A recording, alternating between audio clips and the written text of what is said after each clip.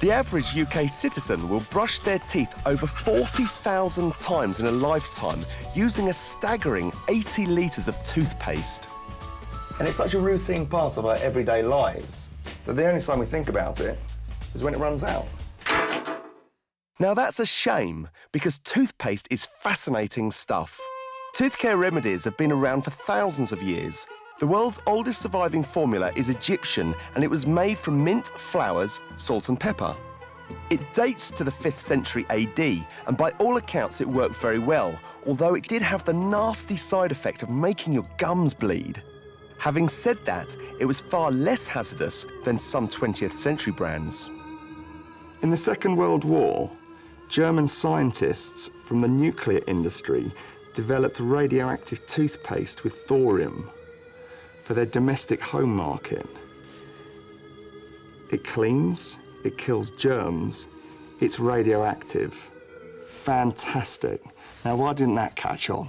So thorium wasn't a great idea, but other additives were much more successful. In 1901, a dentist in Colorado Springs noticed that locals had far fewer cavities than was the norm. The reason was eventually tracked down to high natural levels of fluoride in the water. From this basic observation, fluoride quickly became the dental wonder additive of choice. So what goes into modern toothpaste, and how does it work? Well, the number one ingredient is something abrasive. You know, something to scrub your pearly whites. For this, toothpaste manufacturers typically use baking soda or chalk or even silica, which is a refined type of sand. Then many add whitener, flavouring, something to make it foam, something to bind it all together, and finally fluoride. Now, did you know you can make your own toothpaste out of simple household ingredients? For this recipe, all you need to do is mix 3 tablespoons of baking soda with 1 tablespoon of salt. Then add 3 teaspoons of glycerine.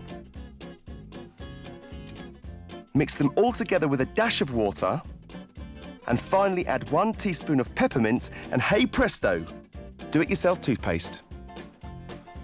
For a proper test of its effectiveness, I'm going to stain my teeth with licorice. And some very sugary pop. That'll fur them up, that'll do a treat.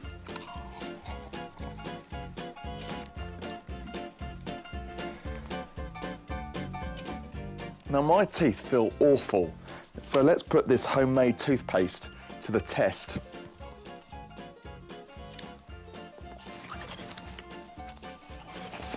Actually, that does seriously feel good.